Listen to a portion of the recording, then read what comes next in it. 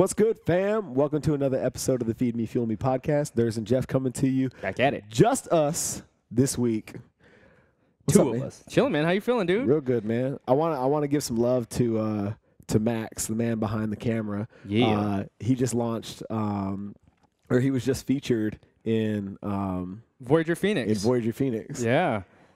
And he did probably the most epic job I've seen in recently of connecting the dots. Yeah, it was really good. In terms of the way things have manifested over the last couple of years. It was really good. And the part that fucking stuck with me the most, man, there's a piece of his story where he's like, I walked a mile each way every day for a year. Yeah. And I was like, that's the hustle, that's the struggle, that's the internal faith. You know what I'm saying? Like, I don't know how this thing's going to shake out. Yeah. I don't know when I'm going to get a car again, you know. And it really drove home some of the dialogue that I've had in the recent aftermath of publishing Inner Circle.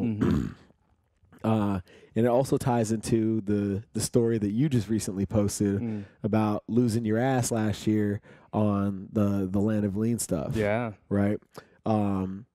And I just find it really interesting because my story is full of all kinds of potholes everywhere. Lots of potholes, lots of, probably more valleys than peaks. Absolutely. You know what I'm saying? Yeah. And some of the commentary that I've gotten about the book is for people who don't know my story as intimately as you and Max would, or the people that were there along the way.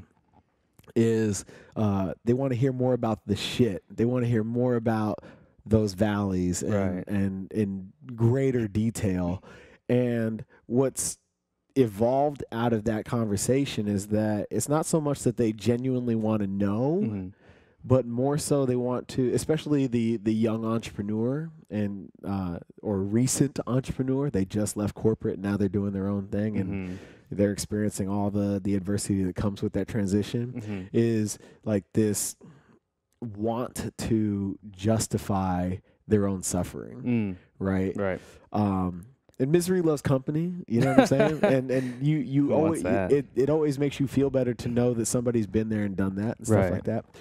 But like, I honestly believe that the hero's journey in terms of going through all that stuff on purpose is complete bullshit. Yeah. You know, if you come from a place of privilege and you have an opportunity before you to create impact, do great things, and be a person of influence, or do great business, or, be philanthropic right off the bat with no debt, your shit together, and, like, you're already happy and fulfilled, take that and run with it. Right. Like, it doesn't have to be hard if it's not. Right. You know what I'm saying? And that this mentality of I have to self-sabotage and I have to create adversity to justify my existence and make myself more, give myself more credibility, in terms of my impact and influence. Like, it's a bullshit lie. It's not real, and it doesn't have to be that way. Yeah. I didn't plan to live out of my truck. I didn't plan to get evicted. I didn't plan to pawn all my shit. It's not like I sat in my room late at night and I was like, how can I fuck this up real bad so that my story sounds better? Right. Because as I sit here today,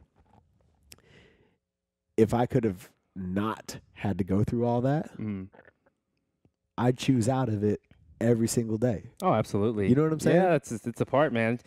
I think it's you see these influencers on social media where everybody's talking about the struggle, the grind, this and that.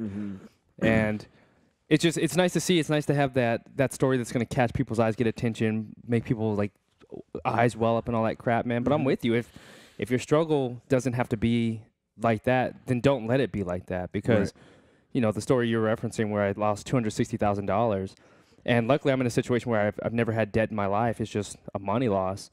And then, you know, the response from that, people are hitting me up like, oh, you know, keep your head up. It's just money, like all this stuff. And I was like, I'm not saying it for you to pat me on my back or like, you know, pick me up. I'm just fucking saying it. Like, this is the part of the story that nobody talks about. We talk about driving the fast whips, flying from here to there, but nobody actually gives the transparent truth about like, this is how much money we fucking lose. And we lose more than we win sometimes. Oh, yeah.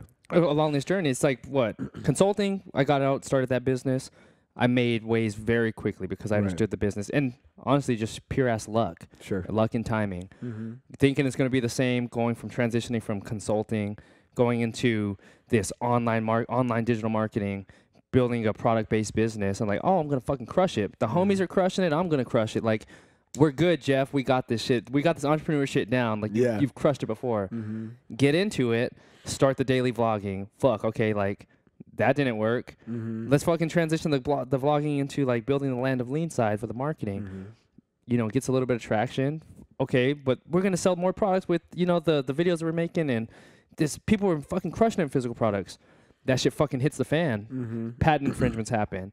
A lawsuit happens from a prior engagement for consulting. All this shit hits the fan, business expenses. And I sat there and looked like last week, and I was like, it was actually after the meeting with Curtis where he's talking about how much do you want to invest in MPI and all that stuff.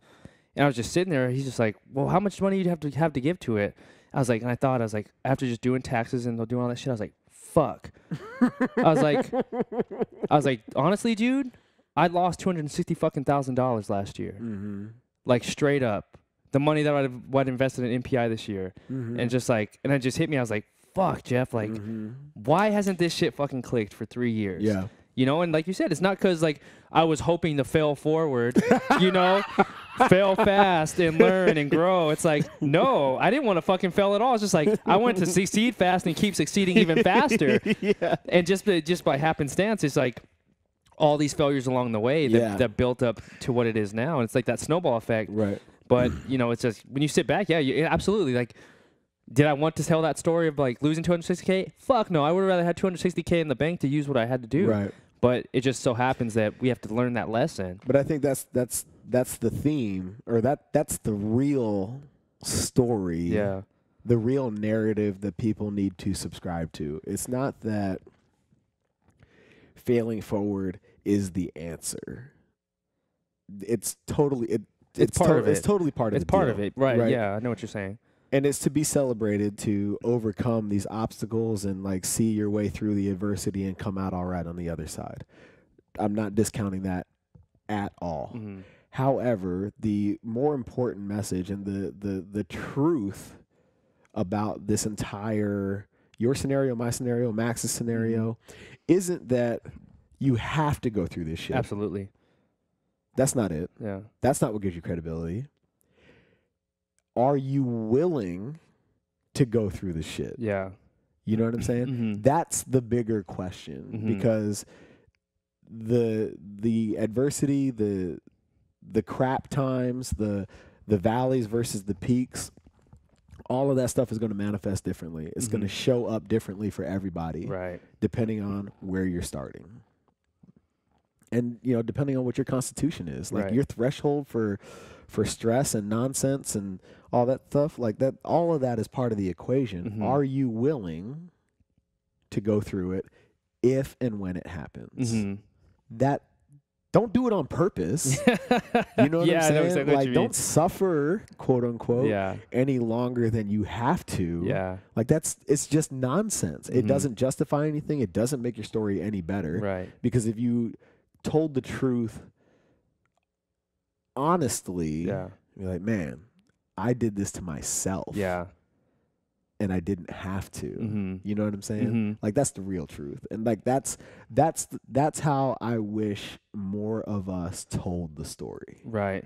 You know what I'm saying? It's not, and that's such a huge ask because above and beyond all the personal growth and development that, you know, our circle of influence subscribes to, like the additional element of that entire conversation is just taking responsibility for your own shit. Right. You know, like, yeah, stuff happens, but like how much of that is my fault? Like for real, You know what I'm saying? Like Mm-hmm. the patent infringement, or you know, I lost $40,000 on that fucking cryo deal. Right. You know, like I didn't plan that. Right. You know, that wasn't part of like the master plan. I'm like, ooh, It's gonna tell for a good story. I'm gonna write in 6 years. I need to make sure that I can sprinkle this in Yeah. there. That's stupid. You know what I Mhm. mean?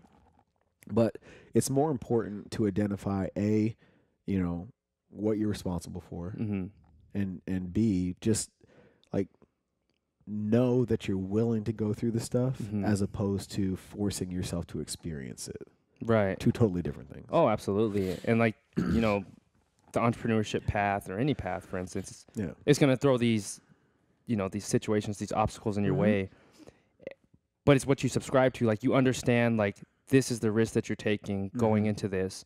And if you're not willing to, you know, overcome those obstacles and learn from them, Yeah. and it's huge self-reflection. It's, you know, educating yourself every day, reading, surrounding yourself with a strong influence of people, Mhm. and pulling yourself out of these holes, because people, you know, they'll look at what we put out there in the world, the podcast, the businesses and stuff, and like, you live in an incredible life. And it's like, then they see the story behind the story, and it's like, yeah, life is great. It's incredible. Mhm.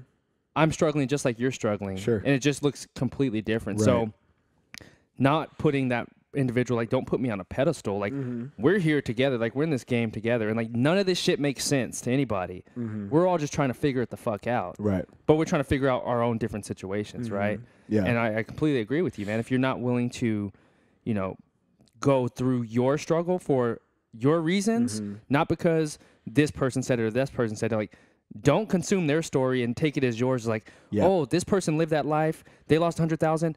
I have to lose 100,000 to be successful, Right. like him or her. Yeah. No. Mhm. Like, if you have fucking 100,000 in your bank account and you can blow it up and make it 2 million without going through any of that bullshit, good for you. Like, Thumbs up all day. that's your story, and everybody will clap for you because that's Yeah. your story. Mhm. And that's what I love about Gronkowski, Rob Gronkowski, Mhm. the tight end for the Patriots. Yeah. He in his interviews, like, he was like happy-go-lucky, you know, whatever, had fun.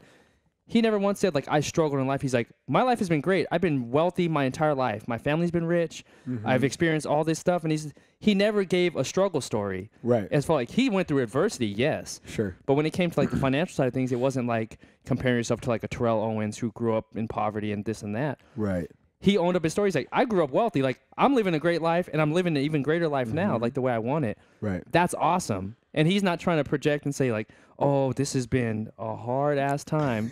And that's why I really respect him, Yeah. because like you said, he's embracing what his story is and not trying to say like, you know, just make up some bullshit just to make himself like be liked more by the next Yeah. individual. Right. So I think it's pretty cool. You know, there's something to be said for the empathy card. You know what I mean? Like the people who don't have what I have in this moment Yeah. will relate to me more, or I will become more human or more relatable Right. if I have this story, this rags to riches story, Right. or I lost it all and made it and this comeback story. Mhm. Like,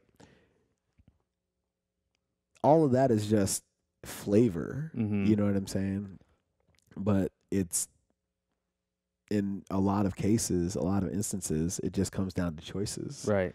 And there's, as we experience setbacks in life, you know, I hope that most people listening are going through setbacks that weren't of their choosing, Mhm. you know, and that they've experienced enough uncomfortable situations along the way that they're prepared for those setbacks, you know. You know, there's a difference between choosing to be uncomfortable to facilitate growth and versus putting yourself in a potentially harmful situation to make your story sound better. Mhm. That's not it. That's not how the game needs to be played. Right. And that's how a lot of naive people are trying to play it. Right. And then they wonder why they never succeed. Mhm. You know what I mean? Mhm. Yeah, like we talked about it a lot on prior shows. It's like crafting your own story, like, and not adopting somebody else's story. Like, are you actually doing what you want to do because it's your decision? Or are you taking a projection of what somebody else's idea of success, wealth, happiness is? It's like, and a lot of us are, or a lot of us are carrying burdens from like what our parents told us, what we saw on TV, what this woman or this woman said. And you start uncovering these layers, like, did I want the Lamborghini? At the time, yeah, I thought I did want a Lamborghini. But then why? The next layer, the 7 layers deep, like we always talk about. Why exactly did I want this? And then finally you get to the bottom, it's like, well, it wasn't really the car that I wanted or the house or whatever it was.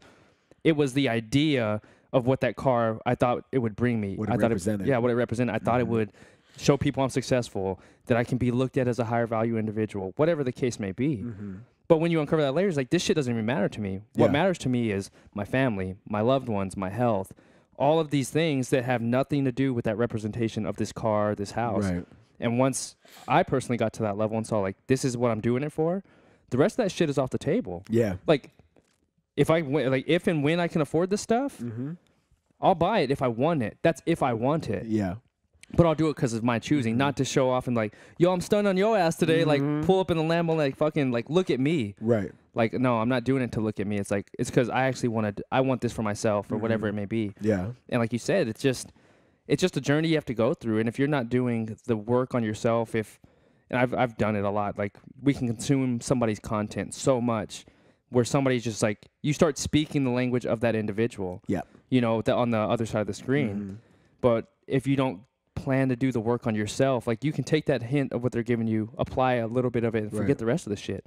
But they're going through shit in their life where they're saying this thing on the television or screen, where they're just like, okay, but you don't know the situations that are making them say this statement. Then years come around later, they'll come back and say, well, I don't know what the fuck I was thinking 5 years ago. I totally didn't mean that. And then 5 years down the road, you're like, holy shit, dude, I've been following your advice for 5 years, and it was totally fucked up. Right.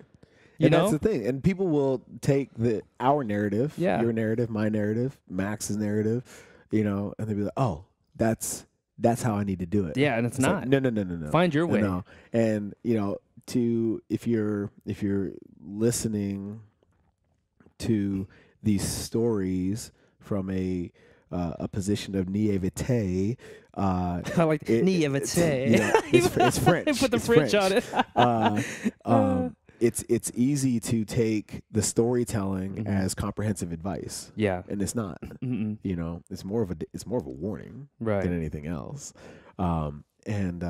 You know, as I describe entrepreneurship to people, what I love about the game that I play every single day is that the problems I have are the problems that I choose. Right? And I think that that's one of the most empowering things about running your own race and taking charge of your destiny.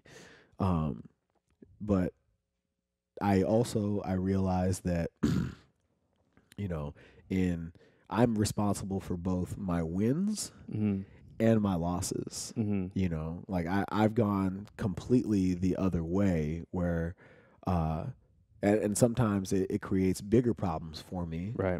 But I own all of it. You know what I'm saying? Like, this happened. Nothing happens to me anymore. Everything happens because of me. Right. You know, the great situations I put myself in, the shitty situations I put myself in. But as I talk about in Inner Circle, the common denominator on both sides of the table is me. Right. It may not necessarily be my fault, but I am partly responsible. And I think that's real. Right. It's taking full accountability of everything, whether or not you have anything to do with it, because your role in that situation, you can take back and say, like, this was my role that I played. What can I learn from that? I may not have been the cause of this animosity or adversity or whatever, but you still played a role in it. Yep. So instead of saying the victim mentality, this happened to me, like you mentioned, happened because of me. What was my role in this? What could I have done better?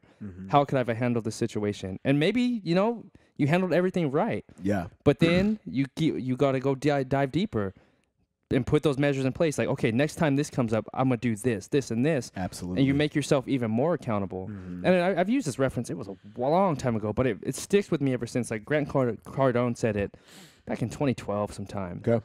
You know, he lives in Miami. Family lives in for whatever reason, they had a power outage in the entire city. The whole city power grid went down. Yep. Shuts out. And Cardone's house loses light, loses refrigeration, so the food's going bad. He has 2 daughters and all that good stuff. And he's like, everybody says, oh, Miami, it sucks, the grid went out. But instead, he looked at himself, he said, it's my fault that the power went out. And they were like, why do you say that? He's like, because I could have had backup generators at my house so the food doesn't go bad, so lights are in my house, so my kids are eating. Mm-hmm. He's like, I could have put measures in place. Although the city's stuff messed up, it's my fault that the power went out. Mm-hmm. And like that's radical, accountability. Yeah. But it helped him think through other possibilities, other solutions to whatever that big problem was. Yeah, the power going out in the city wasn't his problem, but his accountability said, it is my problem. Right. And so if you can get to that level of accountability, you start thinking of solutions way far beyond your comprehension. And other people are like, how in the hell did you think of that? And that's exactly what you're talking about, is how you steamroll adversity. Yeah. Right. With that solution mindset. Yeah. Instead of dwelling on the problem, temporary as it may be in the case of a power outage, by being future thinking, like not necessarily how am I going to solve this problem today, right? But more so, how do I put myself in a position where it never happens again? Right. That forecasting. Right. And that just moves the needle and allows you to plow through whatever that obstacle is, so that you can move on to being successful again. Absolutely. Being proactive, being positive, being back in the driver's seat again. You know what I mean? And move away from that reactive state into a proactive state. Right. And that's where I've noticed the people that are ultimately fulfilled in their success, that's where they play from. Right. Is in that state of proactivity. Right. Is, okay, boom, I took this hit, whatever it may be, I lost money on an investment or whatever. How do I make sure that never happens again? Cool, got it, bam, move on. Right. You know what I'm saying? As opposed to, oh man, like, how do I make that money back? Right. Not the same thing. Exactly right. Not this. That shit is gone. It's gone forever. You know what I mean? Yeah. It's like sitting at the table in Vegas. 1, 2, 3, 4 hands too long. Right. Like that money's not coming back. Right. Man. Like legitimately cut your losses. Yeah. Even if you need to sit at another table, you know what I'm saying? Like it's different. Right. You know what I mean? Yeah. I don't think people give it that much thought. Right. And like, just from the adversities or failures and setbacks I've faced in business, it's like consulting was great. Going to Landolene thinking all the positive things that are going to happen, fucking failed. Because why? I didn't think of the negative things that could happen. So when that happened, I wasn't able to adjust. Okay. Right. Yep. So like now as I'm building this new business out, not only, and it's not like an omen, so to speak. Like I'm thinking of all the positives. Where do I want to take it? This is where it's going to go. Now on the counter, what are all the negatives that could happen in the business? And I timeline that out. This is how it's going to look. And so now I can account for everything that I think can be, the most negative extreme. But now that I have it on the map, when those situations, when and if they come up, now I know how to handle that situation a lot better than thinking just like pie in the sky, like we're going to fucking hit the top. We're going to be $1 billion company in no time. It's nothing's bad going to happen. It's okay. Yeah. But it was learning from those mistakes of thinking I think it's not the thinking big. I think massive. I still think massive. For sure. But then now to account for that massive mindset, I think about everything that could go wrong as well to keep me flexible, to keep me accountable. Yeah. And I think that's also, that's reality. It's reality. You know what I'm saying? To 100%. Like when you're putting your goals together, regardless of magnitude, because all of that is relative. Like for some people, striving to make $100 more today is a big fucking deal. That's a good goal too. And on a relative scale, that's the same as you thinking I'm gonna grow this company to $2 million. Yeah. You know what I'm saying?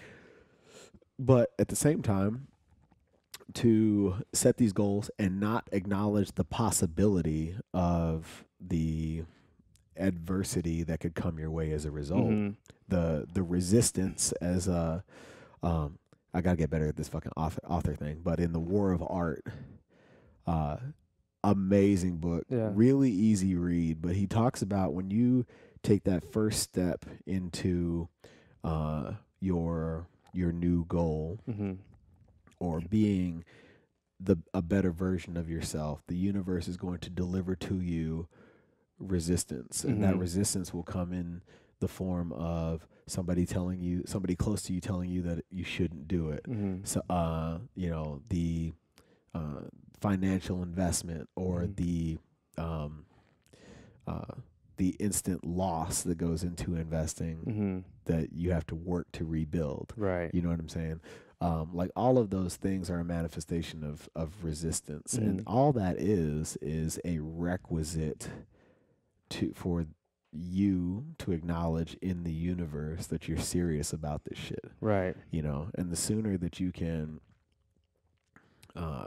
push through that, right? Acknowledge it for what it is, a test, if you will, and establish comfort in knowing that, yes, I am willing to go through this, and know that no matter what level you're playing at, every time you level up, you're going to get resistance. Absolutely. And just recognize that as part of the game, and then find solace in the idea that you are indeed willing to go through it. You're not searching for it. Right. Which is like the whole point of this entire conversation. That's absolutely, because I'm getting annoyed with this narrative, that oh, you've overcome so much. Like, I feel like I'm not credible because I haven't overcome whatever. And it's like, good, congratulations. Right. Take that foundation and move up from there. Right. Don't backtrack just because you don't think it sounds sexy. Oh yeah, that's the damn truth. That's just like I love that Wolf of Wall Street movie, man. Jordan, it's like there's no nobility in poverty. Right. Yes. And that highly resonated with me. He's just talking about, if your girlfriend hates you, he's all, good, pick up the phone, start dialing. If this problem's happening to you, good, pick up the phone and start dialing. He's like, you can change your situation right now. If this adversity is messing you up, good, that's awesome. Now do something to change it. In that case, it was picking up the phones and start dialing. Right. And that's how you got to think. It's a problem-solving world. And instead of sitting here, like, just falling back, like, oh, feel so bad for me. Like, no, don't feel bad for me.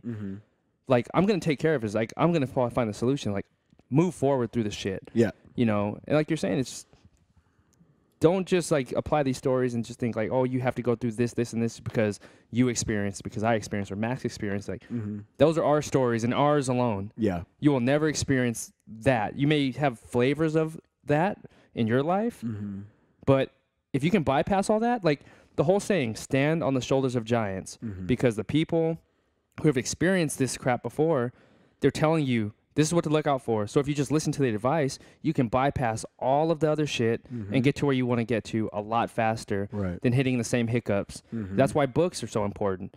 And I can't think of the guy's name. I heard it a few years back. He's a really smart guy, but he's talking about books. Essentially, you're putting your soldiers behind you. It's just you're building your army. So every book you read, that's a new soldier that's behind you in your army. He's like, so the more books you read, the more army that you have, you're equipped to go to war with. Yeah. And it's the same, like that mindset, that principle of like the books you stand on help you see over that wall and all that stuff. Like whatever quote you want to use. Yeah. Those are paths. Those are the gyms in life that are going to help you succeed. Avoid the potholes. Go the smoothest route you can go. Right. Without looking for like this old. I had to break my leg 10 times just before I figured this shit out, because nobody cares. Like, if you can make it successful a lot faster than you or I've made it, salute. That's what we're here for. Right. We're not here to see you continue to fail and lose. We're here to see you to grow and prosper as fast as you can. For sure. And achieve whatever it is that you want to achieve in your life. Yeah. And I think that's like one of the most definite overarching themes. You talk to Jason Phillips, who had no money for groceries. You talk about Cynthia Sassi, who was putting rent on credit, right? Stuff like that. Like, everybody who has a story kind of like that or version of it will tell you that if they didn't have to go through it, they wouldn't have. So knowing that there's this archive of mentorship and these really awesome, successful people who have surmounted these hurdles ahead of you, heed their advice, actively listen, and don't repeat those mistakes. Right. You don't have to learn those lessons. Like, I look at business the way I look at growing up with my big brother. there's so much shit that I didn't go through because I watched him go through Absolutely. it. You know, there were ass whoopings I didn't get because I watched him get his ass whooped for it. Right. You know what I'm saying? Mm-hmm. Yeah, absolutely. I look at business the same way. Yeah. It's like I probably shouldn't invest in that because forecasting, mentorship, and a number of other factors tell me not to. Mm-hmm. I don't have to, and I talk about this in the book, I don't have to go out of my way to prove you right, trying to prove you wrong as my mentor. And you see a lot of boneheaded decisions are made because, like, oh no, just because you mess it up, I'm gonna do it right this time. Right. It's like, nah, bro, history says otherwise. And, you know, it wasn't just me. Yeah. You know, some cases I've seen people buck that system, but the mass majority of people aren't going to get those type of results, right? Right. You know, they said there's always a unicorn in the group that can, sure, you know, set it up. But the majority of us, if we're starting business, going through shit, a million people have seen what you've gone through, what I've gone through, and they've seen it at, you know, 10x, 20x, way larger game than we've been playing. Yeah. You know, and it's just like, listen to the advice because it'll make the road a lot easier for you. Right. You know, it's when you're talking about advice from a mentor versus somebody that isn't chasing the goal that you're chasing. Right. A lot of times this manifests in parenting, right? They're looking out for your best interests so that you know, as you embark on something massive, they're like, no, don't do that because it's going to be hard. It's a projection. That's different than, hey, I've been there, I've done that, don't do that. Yeah. Those are two, that advice is in separate instances is coming from two totally different people, you know. Absolutely. I always tell people, cite your source. Yeah. Like, did they do it? Like, have they accomplished what you're trying to accomplish? Like, who's telling you not to do something? Right. Right. Like, where is that coming from? Is it coming from experience or is it coming from fear? Right. Because I'm gonna listen to experience all day, every day. Yeah. Because I've tuned out fear. Yeah. Because that's you said that one where somebody's hasn't even done it. They haven't walked that path. It's a fear-based projection. Right. The other's guidance through experience. There you go. You know. Yep. So you're absolutely right, man. And it's like, but I really love the mindset where you're talking about like the hero's journey is bullshit. You know, it's like your hero's journey is your journey, no matter how hard or soft it may be. Right. It's still your journey. Like, embrace it and love it because that's your story. Be the hero of your own story. Yeah. You know, don't be the super villain and the hero in the same body. Yeah. You know what I mean? Like that's what I see all the time. Yeah. Like don't be your own worst enemy. Yeah. When you don't have to be. Exactly. You know what I'm saying? Be your best friend and a superhero. Yeah. You know, of your own story. Absolutely. And run your race. Absolutely. One of the hardest things to do. Comparison kills people. God, Lord. You know, I remember when I opened PHX, you know, I had this fleeting thought. I was looking at gyms that had been open for, you know, 5, 6, 7 years before me, and I was like, this is where we should be. This is where we should be. And it's like, no, man, you got to start with one member. Like, let's do that first. Yeah. Then we'll go get 10. Then we'll go get 100. Yeah. And then we'll start adding services. Like, it's got to be a systematic approach. Yeah. And you know how fast you put those things into place. Yes, you are in direct control over, but don't think with the knowledge and experience in business that I was equipped with on day one opening CrossFit PHX, it is not realistic to think that I should be, you know, where, I don't know, Invictus or CrossFit New England is at. You know what I'm saying? Because they had to walk their individual paths. Right. You know, day one expectations for where you're at need to be day one expectations for where you're at. Yeah. Not, you know, you're not year 5 expectations on day one. Right. That doesn't make any damn sense. Yeah, it's perfect. I love that, man. Because everybody's starting line is different. In life, it's like in track, you know, everybody's starting line's the same. In life, everybody's starting line is extremely different. Some people came from a well-to-do family, some didn't. So the ones with the well-to-do families, starting line's here, and the others are back here. And there was a great video where the guy represented it. You know what I'm talking about? The coach? Everybody's running. He has like those 50 kids run the race. Yeah. It's start somewhere different. Yeah, it's 100 yards. With the same finish line? Yeah. It's a 100-yard field, the same finish line, still the same 100 yards you have to finish. But as he's going through the thing, who's never had to worry about a meal? Step forward. Then the kids step forward. And then some kids just stayed there. Who's never had to worry about, who's never had a cell phone? The kids stay back. And it was crazy, but staggered the race. And so like you see all these kids, and I'm not going to get racial, but most of the black kids were at the very back, didn't even take a step forward, and most of the white kids or the other kids were ahead. In this particular video, that's what he was talking about. Yeah, in this video. So the kids starting at the 50-yard line, he's like, okay, so now you guys have to race to the finish line, and whoever finishes first is the winner. Who do you think won the race? Not the guys all the way in the back. Although they're faster, they didn't have the head start the kids on the 50-yard line had. Which is the whole point. And above and beyond black and white, like that's just life. It's just life in general. What the hand that you're dealt, is where you're positioned on that 100-meter track. Exactly. So like don't get mad about it. Just do something about it. Absolutely. Yeah. And like I love that video for the representation, not because of the race. It's just like you take color, skin, race, sex, everything off that. Take your instance in perspective, and don't judge your story. Don't judge your starting line compared to somebody else's. Right. Because you just don't know. Like enjoy your race and run it as best as you can. That's it, man. And that's what I really love about that. Yeah, man. I think that's the best place to stop. So, couple of things. I'm excited to hear about whenever you're ready to announce your new gig. Yeah, for sure. Because I know that you're knee deep in the work right now. So really excited for that to come fruition and that announcement. And then if you haven't already, hop on Amazon, look at go find Inner Circle. Focus and Fulfillment Habits of the Enlightened, and a lot of this discussion is in that book.